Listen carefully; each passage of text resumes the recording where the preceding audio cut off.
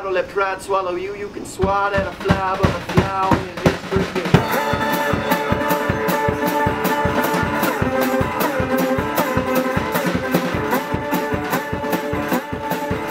The Kings of Space is a collective between 4 bands, which is Briffaut, the Flumps, We're Not a Glum Lot, and Grant Sabin. We kind of all come together anyways, like as a group and as bands and as artists, and just to help each other out, just because we're friends, you know, we appreciate each other's art and we respect it, and we just kind of decided to give it a name. And we went through a bunch of things, combining the different band names and stuff, and finally we were just like, well, let's just be the Kings of Space. The collaborations are not really something that happens as a result of Kings of Space, but it's more that Kings of Space is something that happened as a result of the collaborations. Yeah, and I don't know, I'm writing a song every day for a year, so there's always at least one song a day being written in this house. I'd say everybody else, at least somebody writes a song like once a week. What we do as a group is based on what we all do as individuals and the fact that we all have drive to do these things. You know, so I mean, the group isn't the reason for doing anything. It's like I said, the things we do are the reason for having a group. In terms of just your guys' bands, the Kings of Space, the bands involved with the Kings of Space, is there a kind of common sound that you guys have, or what brings your bands together? Yeah, I would say actually that the Flumps, We're Not a Glum Lot, and Briffaut are all part of a similar genre. And Grant's the weirdo. I'm the weirdo. Yeah. Because I actually doesn't play weird. Yeah.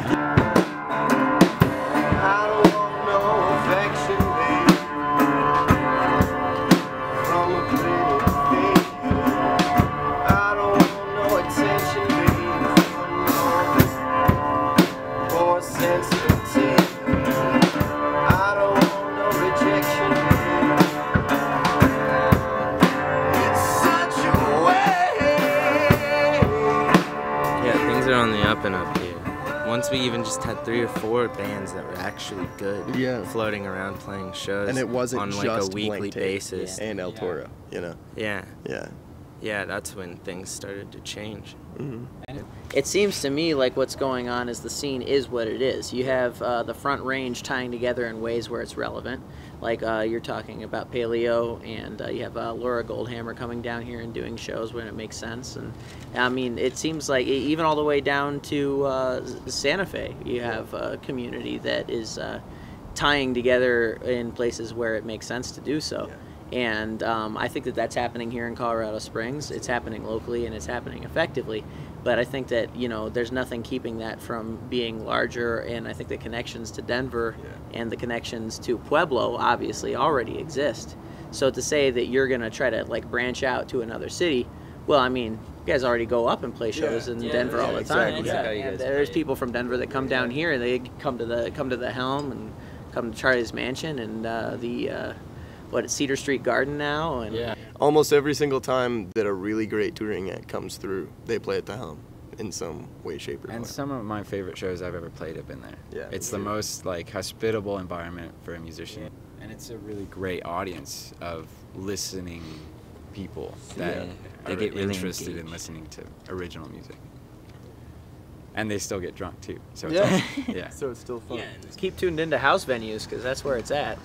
It is. It's more about the house venues right now, but those are a little more like private and exclusive than going to a bar. And there's still always shows happening at bars too. Okay, aspire to keep tuned in. Yeah. Later. Yeah, you know? absolutely. Like after I went to the first house shows that I went to, we moved into this place and we talked a little bit about doing a rooftop show. Yeah. And then we needed to have a show and there was no place that we could do it, so we ended up doing it on our rooftop, and it was really awesome. Was one of the that I found you. I love you just as well.